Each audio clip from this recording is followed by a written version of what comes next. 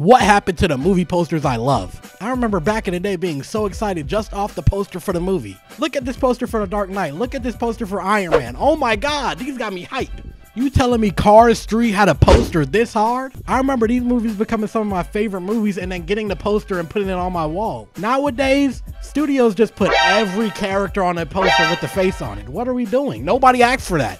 I'm tired of this minimalistic society where people think we don't care about creativity. They not putting effort into the posters because they know we're gonna see the movie regardless. Put the effort in. We want to see that.